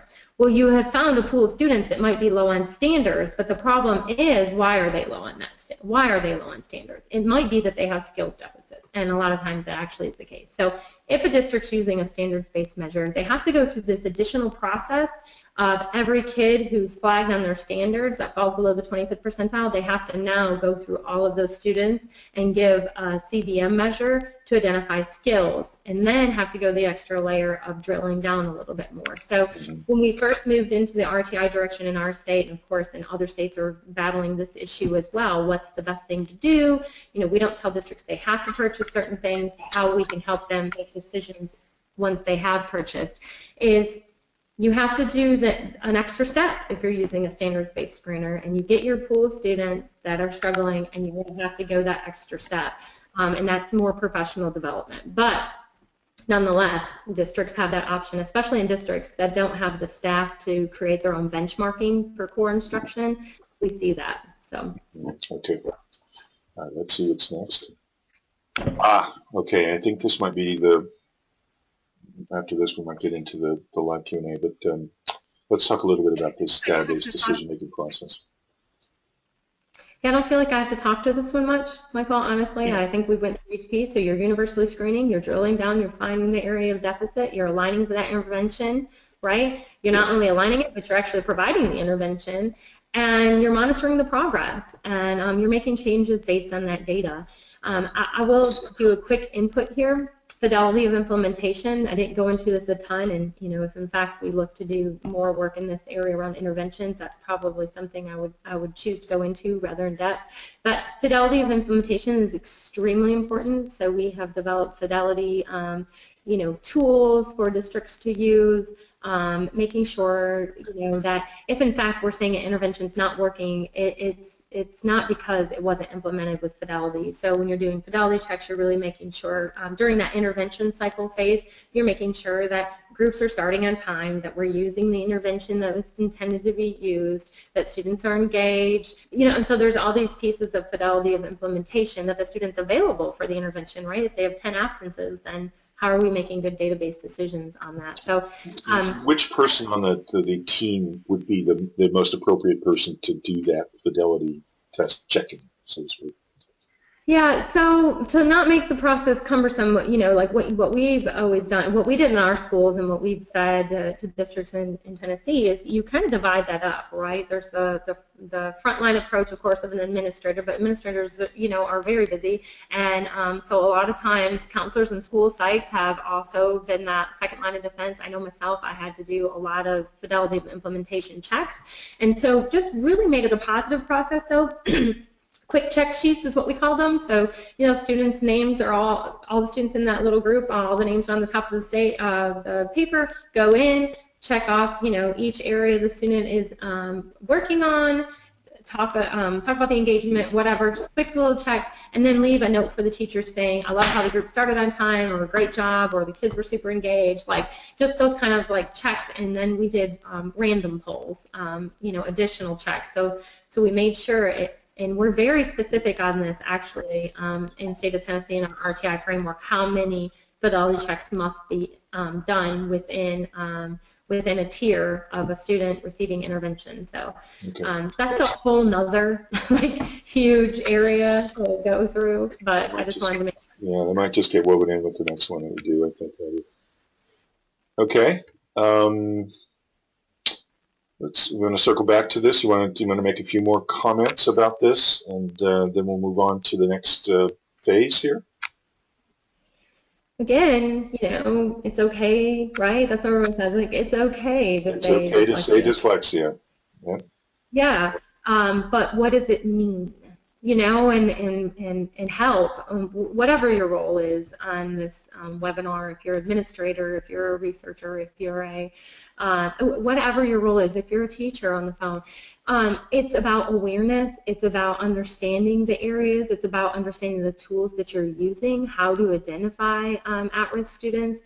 And so what we need to continue to do as a group of educators and individuals that are trying to make better decisions for students is that we just have to make sure that we're aware that we need to be screening all students, that we're doing survey level assessments, that We, again, continue to tell schools it's okay to say dyslexia because here's what it means. We continue to inform them the characteristics and effective tools and professionally develop. And everyone's involved in this process. We spend a lot of time with advocates and parents, in addition to all of the educators. And we really say, in order for us to get anywhere with kids, we can't be arguing and fighting. We need to have a relationship. We have got to build this together. And so I don't know if that sounds very Pollyannish, but I know that if a child with a parent walks through the door in kindergarten as a school, I want a great relationship with that parent because, those students are going to be there for a long period of time. It's great to not only do what's best for the kid, but it's also great to be collaborative and have good relationships. So teachers don't understand it, inform them. If administrators don't understand it, inform them. Okay, I'd like to note that I have a bibliography that I created for a school district several months ago that all things dyslexia, and if anybody's listening, I didn't include it in the list of resources at the end of these slides, but if you're interested, please feel free to send an email to me and I'll be happy to provide that for you. It's really it's pretty comprehensive. It's obviously not exhaustive, but it's very comprehensive, and I think it's based on a lot of years of poking around looking for stuff. So, okay, now I want to start by asking a couple of questions that were sent in by a couple of our listeners. And I asked you the first one about hiring more staff, who would be the best person. But they asked a question here that I think maybe you and I could both respond to, and that is that would you use a checklist to give to teachers as a pre-screening before using the actual dyslexia tools? And let me answer that first, and Ty, then you tell me what your thoughts are, because as a school psychologist, recovering school psychologist. I would say that this concept of a checklist would be, it reflects what I think we need to do for regular educators, and that is provide them with appropriate professional development. And within that matrix would be this concept of what to look for in your kids in the classroom, so that the way I describe it is we're expanding their template or expanding their lens for understanding what they're seeing in a child's academic behavior or social behavior.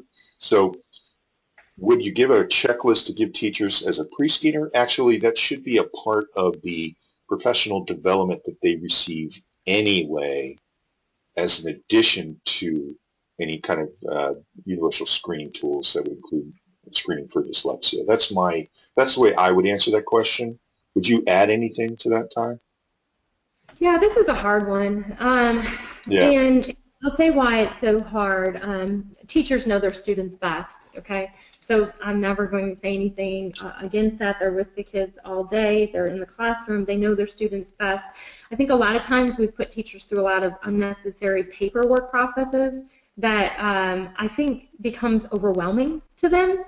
A simple checklist, okay, as a part of this bigger data source, multiple data points, if you will. So let's consider that checklist as a data point. We want to consider multiple sources of data. But I believe fully that we've got to take some of the pressure off the teachers, and that universal screener is that independent measure that is put in place in the schools for all students. So when I say as soon as they walk in the door in kindergarten, we're screening those kids. Mm-hmm. Many times before school systems are doing it, before they even enter kindergarten, so we know exactly where they're at. But the minute they walk through the door, they're screened, and so we already have that data before the teacher even gets to know the student. First grade, second grade, all students are screened right within those first couple of weeks. So before a teacher even has the opportunity to get to know that student, we are already collecting data on that student. And if they've been in the school the year before and the year before that, we already have a system of data. That's the beauty of RTI, is it's ongoing, year to year to year to year to year. So it might not be the case at first if you're beginning implementation today, then the first couple months or the first year, you're not going to have that background of data, but you are, or that student moves in. But the minute the student moves in, you screen them that day. It's quick, it's easy, you know right where that student is. So I do believe there's value in getting all of the teachers' information, but I believe in this value of having that data available to the team immediately so that we're not dependent on, in what we used to walk into, the wait to fail model, either teachers over-referring students or under-referring students. You know, if we involved a lot of paperwork, they didn't refer them. They just didn't want to have to do the paperwork, right? So Yeah. I just want to make sure that we balance the right things with, not subjective tools and, expecting them know to exactly what to look for or creating more work on them. Yeah, makes a lot of sense. I was thinking about professional development as a way to kind of take pressure off as well, but I No, think I what you're agree saying with really that makes a too. lot of sense. I do agree. Here's a toughie, Ty, and I'm checking in the questions category. It looks like Christy's going to have a lot of questions for us. But this is the third of the gentleman, and I believe it's probably his wife, who asked about this, and this is going to be, how do you see completing screenings at 15 schools in a timely manner? So I'm assuming this is a district leader. So again, in each building, Yeah, you're going to have a team of people. yeah, And you are going to make sure that you're scheduling your screening so that your team of people can be available to do that screening in the buildings. So if you're making up a team, and I don't know what your team looks like, so in our state there's a counselor in almost every building. There's a school psychologist per 2 to 3 buildings. There's an assistant principal in almost in many of the buildings, and so whoever it is, educational assistants are another way to do screening as well. You have to make sure you're training them on the tool. You have to make sure that they understand exactly how to assess, but there are very creative ways that you can do this. But the important piece is, if you're planning it for 15 schools, you have to consider each school individually and make a team for each school to do that screening. and you have a lieutenant basically, or a leader, team leader at that particular school, and so That's right. 15 schools, Yep. you got 15 leaders, and Yep. there's got to be some kind of train the trainer, I would assume. Whether it's a principal that's the leader in organizing it, the counselor, the school psychologist, the social worker, whoever it is. It depends on the state. Like I said, we moved from Michigan. There was a social worker almost assigned to almost every school, and then a school psychologist every couple schools. So it really just depends on who you have available to you. But make that team in every building, and it might be a teacher leader. It may be a teacher that's involved in assessing other students outside of their class, and you have a rotating sub, if you will. Whatever you can do to make that team so that it's not the teacher of the classroom doing that screening. Gotcha. Okay, now, the way we've structured this is our producer, Christy, is trying to curate and feed questions to us. Ty, have you received anything from her yet, either through your email or through text? Because it looks to me, when I look in the box, there's an awful lot of questions. We're at 11:45 Central Time, so we'll see what we can do, and then we'll try to triage them in a different way if we can't get to them all. Okay. Okay, Christy's saying she's not seeing the questions. Oh, so okay. Let me see if I can get some of these. Here's one for you. Would you recommend using any of these screening tools with a preschool student? Oh, that's a great question. So in preschool, you're taking in a lot of different areas. Developmental milestones. We're having this conversation in our state with early childhood, and how do we make sure that we are accurately measuring where students are? So I think it's a really complicated process the earlier you go on. But we do know that we expect, there are certain indicators, right? So it's that kindergarten readiness piece. And so I'm going to go backward from the kindergarten readiness piece and say that we need to be looking at developmental milestones and all of those areas in preschool, absolutely. But what can we use as an indicator of whether students will be ready for kindergarten? It's, do they know their letters? Do they know? So how can we assess accurately where that student is? It is a lot more complicated than just academics, but if you're using that as a piece of their measure to indicate kindergarten readiness, I think that's absolutely appropriate. And I think that's where I would urge people to take a look at PAR, because I understand why you didn't use PAR in Tennessee, but I think once you read the article from Literate Nation and you get a sense for you can actually get down below kindergarten and do some screening with them with the CBM measure. I think that might be something people could take a look at for that.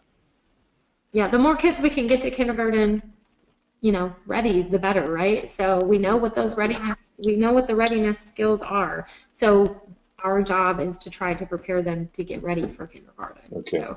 Here's a very good question, and I think it speaks to what I was discussing earlier with rapid automatic naming.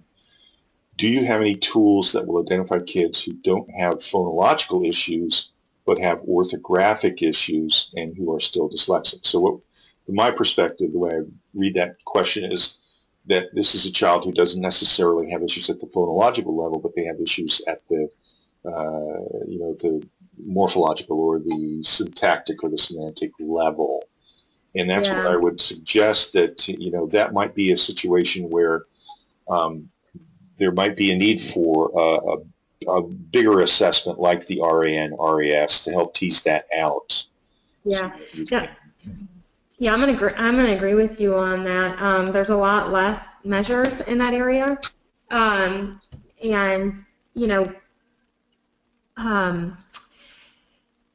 the approach to it is the majority of students are going to have not just orthographic typically, but if they do, there are a couple measures out there, and I just actually learned of them when I was going through Louisa Moses training, and I think that I can find those and get those for you.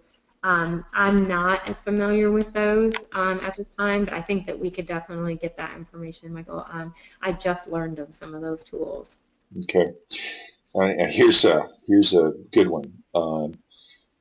A person from New Jersey is talking about Learning Ally, and we've got students who serve as quote-unquote ambassadors, and they've discussed a lot of what you and I are talking about today. And the person's question is, what is the holdup in getting teacher prep curriculum modified? Do you have an opinion about that? Politics. Well, I always say that, right? Okay, so there's barriers to get through. Accountability barriers, taking politics and opinions out of it, taking the reading words out of it. Applying research to practice instead of just leaving it research. There are so many things, barriers to that it really takes in my opinion, a State Department to say, I'm sorry, we are going to hold you accountable. And that's the way that we're moving in our state. We're actually looking right now to develop literacy standards for education prep programs and in what areas they are to teach in their ed prep programs if they want their programs to be approved.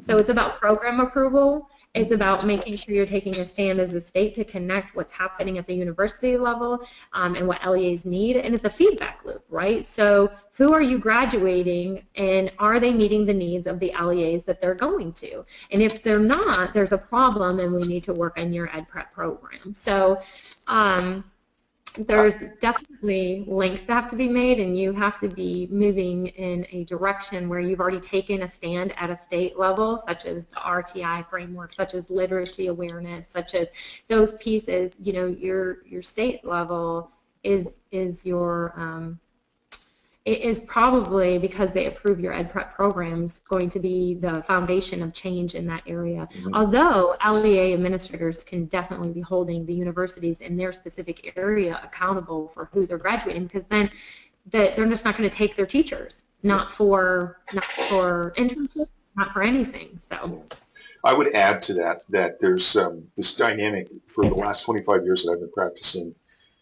Parents of kids with learning issues have been a very fragmented group. They haven't really had, there is IDA chapters and things like that, but I found that through social media, through Facebook, Decoding Dyslexia has had, I think, a pretty profound impact on elevating the conversation and really pressing for more, whether it's even legislation or whether it's, I mean, I will tell people in the listening audience that you and I have collaborated, you as a member of the DOE and myself as a member of, as a clinician and a person of decoding dyslexia, where we've found a way to collaboratively work together to increase awareness and develop ideas and ways in which we can support and educate our teachers. So I think for the first time in my career, through social media, through Facebook, an organization like Decoding Dyslexia for Parents of Kids has really started to move the needle. And that's pretty exciting to see, I have to say. It's really pretty cool. We spend a lot of our time, Michael, I'm just going to back that up. We spend a lot of our time and not only with educators, but with parents and advocates, and working to collaborate to try to get all the concerns to the table and make sure we're appropriately addressing, and the decisions that are made through policy, through practice, are really based on student need. So I think we all have this common goal, and it's just how do we get that goal together to move forward. So yeah, that's really good. Okay, I'm going to keep rolling here, and we'll see if we can get through these. I've got a very, very narrow window to look, so I'm going to just try to be very careful so we don't miss anybody. But a question we had was the Pfeiffer Assessment of Reading, published by PAR Inc. I don't know that test, but they asked if we were aware of it and what we thought about it. And we already implement RTI. What do we need to do to supplement this information to help screen for dyslexia? And that's an excellent question. And I don't know if we can answer it here or whether this be something that should be part of the next presentation that we make. Do you have any thoughts on that? I'm not familiar with the tool itself, and so I'd have to look at it and look at the individual skill areas that they're measuring to say, well, you might want to supplement with this or you might want to supplement with that. I'm a big advocate of not, again, throwing the baby out with the bathwater. So if you have a good skills tool that you're using to measure and you're actually able to align interventions that way and you're seeing progress for students, then I like the idea of adding to instead of taking out and putting something in. But I'm not familiar with the tool at all. Okay. So I think we can do one of two things: do it in a follow-up webinar to answer that question, or we can, post our comments about that somewhere. But okay, these are really excellent questions. Not surprisingly, a question came in about STAR, and obviously we didn't mention it today because there's only so many tools that we can talk about. But the question is, what is the best place to see examples of schedules? Oh, I see. I might have put two together. But yes, of course, we're well aware of STARS. I don't know if Ty wants to say anything about that, but I think make a brief comment because the next question I think is really important. Sure. I don't speak, for or against any vendor. I will say that STAR is a tool that districts find very effective in measuring standards, and that in our state it's necessary to follow up with a curriculum-based measure to make sure that you're identifying those students with skills deficits. And it's a requirement that you progress monitor using a curriculum-based measure in our state because we're using it for really high stakes decisions. So we won't supply any information, or we will not supply professional development on any tools that we did not list as a curriculum-based measure based on our evidence. Okay. This next one is another really, these are the best questions I've had in so long.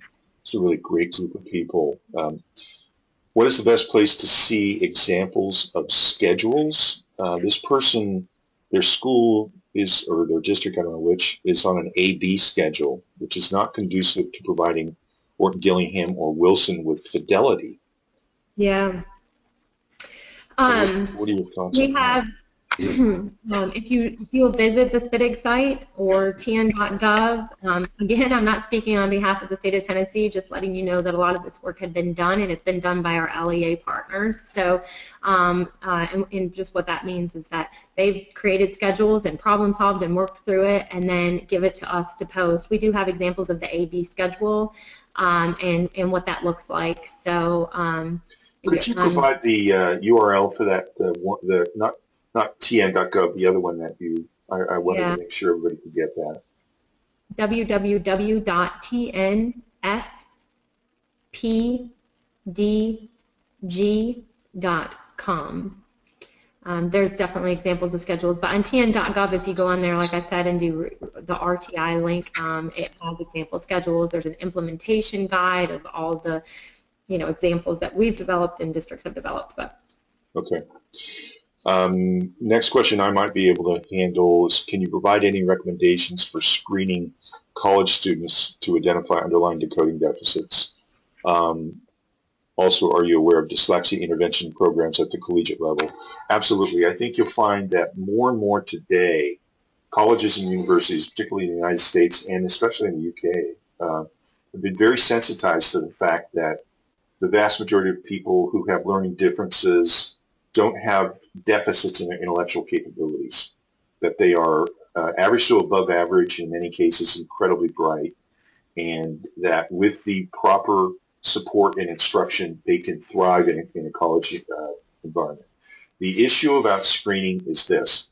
If your child or your son or your daughter is going to be eligible for the services that are provided by a specific college or university, they're likely going to need a complete evaluation. And that's going to be done by a psychologist. And what I recommend you do is you take a look at the schools that you're interested in and look for the department that addresses working with kids who have educational support needs, and find out exactly what their specific requirements are, and that'll help you organize what you can do, because you're touching on something that's really, really important, and that is that many kids have made it through the public school system and not have been properly identified, even though they're now in their 20s, and I know many cases of people in their 30s and 40s. So it's not just about testing their decoding skills, it's about getting a complete picture, and then I think working with the universities that you're interested in having your child or your student attend and find out exactly what they need and what they offer in terms of support services. And then the second thing would be that there are lots of specialized tutors who are very experienced and comfortable working with college kids, and I think that one of the ways to find out what's happening in your community, again, is to find your Decoding Dyslexia chapter for your state on Facebook and join that page and start asking, and you'll get, usually, almost invariably, you'll get great information about people who are highly regarded in the community who can help support you with your efforts to provide your son or daughter with what they need. I know that we're almost out of time. I just want to add just one little piece to that. Another thing at the state level, one that we recognize, is that a lot of students are leaving high school and they're requiring remediation courses once they get to college. In fact, a significant amount of students. And that was one of the reasons why we moved to RTI intervention approach. I didn't want to make it seem as if I'm coming down on universities. I also know that in a public sector, public education is also putting students in colleges across our state that need remediation, and which is kind of what that gentleman there is kind of speaking to as well.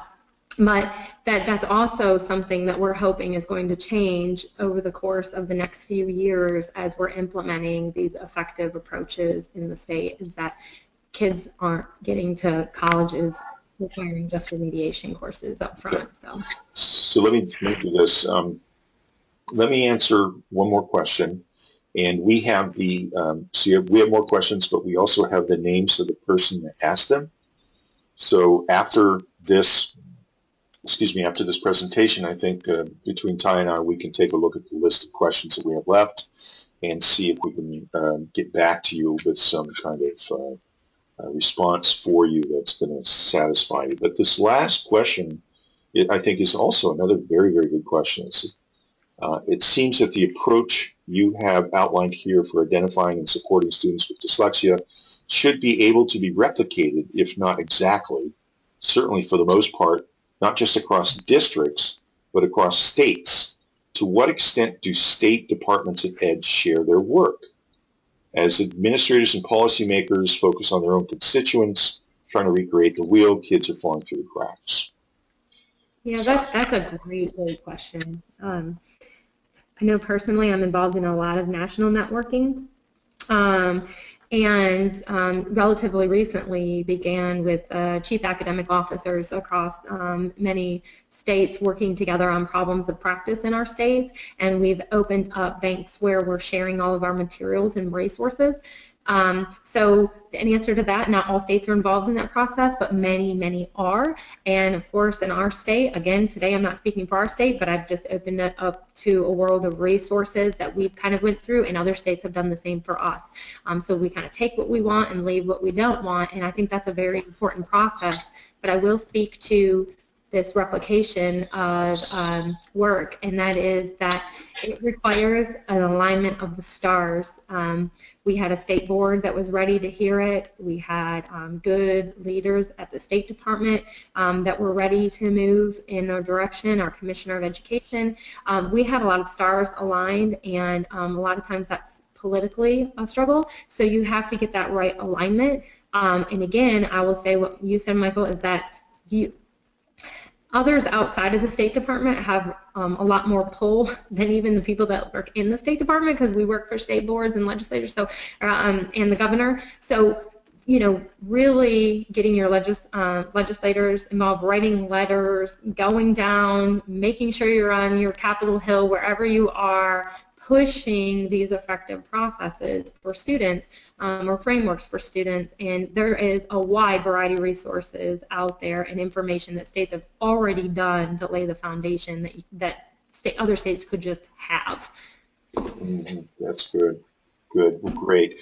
Well, let me just wrap up here with just two quick things, and then we'll go. I wanted to note the resources that we have. You can go through these yourselves and figure out what is going to make the most sense for you. I really do like the Literate Nation white paper, and there is a great article here from Marianne Wolf with regard to rapid automatic naming and reading fluency. I think if people are interested in that topic, I would really urge them to take a look at that, as well as the research on the PAR. And I want to make a very special thank you to Ty for joining us today. Ty, I just thought you gave us a wealth of information that was super, super helpful. I want to thank everybody for coming. And again, please feel free to contact me. And Ty and I will try to